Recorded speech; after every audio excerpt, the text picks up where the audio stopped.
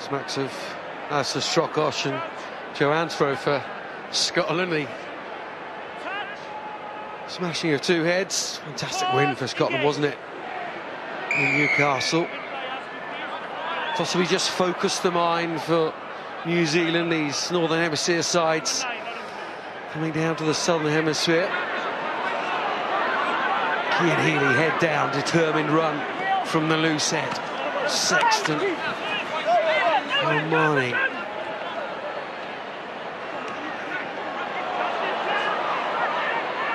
Comes from Tui. New Zealand waste no time whatsoever in putting it down the line. Savia. Carney is there, McFadden is there. It takes two Ireland tacklers to bring down the youngster. Carter again. Metallic, Thompson. Zach Guilford uses his pace to get away from the first tackle.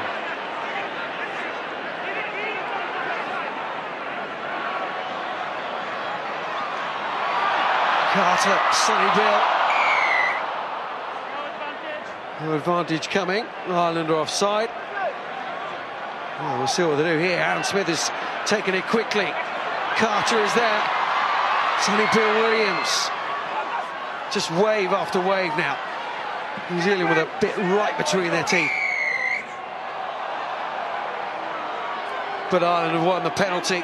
There's one area of the game that Ireland are just about shading it over New Zealand. It's at the breakdown. It's another turnover, and this time a penalty for Ireland.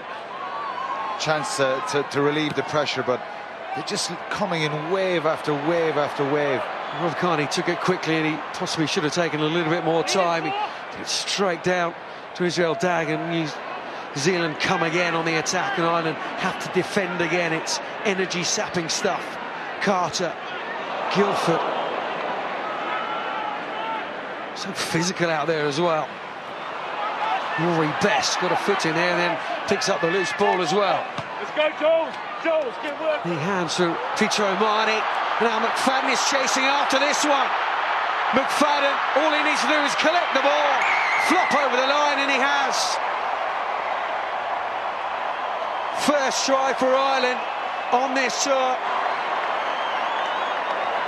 Ricocheted around. Rory Best did so well, and McFadden kept chasing and chasing. He got a bit of luck. Great try by McFadden, great chasing. Just had the legs for Richie McCaw, had the pace, but came from a turnover. We see here a little kick through by Carter, blocked by Rory Best, and he does brilliantly to get down on it. Little flick out by Peter O'Mahony, and great kick. All the All Blacks were upfield, and there was only going to be one winner there. It's a lifeline for Ireland, one that they certainly needed. Not even Richie McCaw could stop that one. As you say, a lifeline. Ireland needed a score, and they have. Well, they've been under the cosh since half-time. All Blacks come out in the second half, and they've been all over them. Just wave after wave of attack, and they've got a bit of fortune, a bit of good luck, and it might change, might give them that lift that they need. So Ireland's turn to break away and score a try against the run of play. Every point counts for Ireland. Johnny Sexton needs to get this one.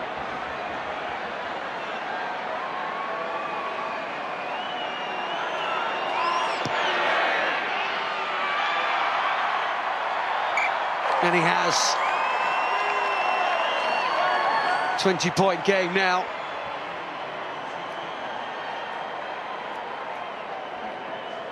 Concentration on Fergus McFadden's face.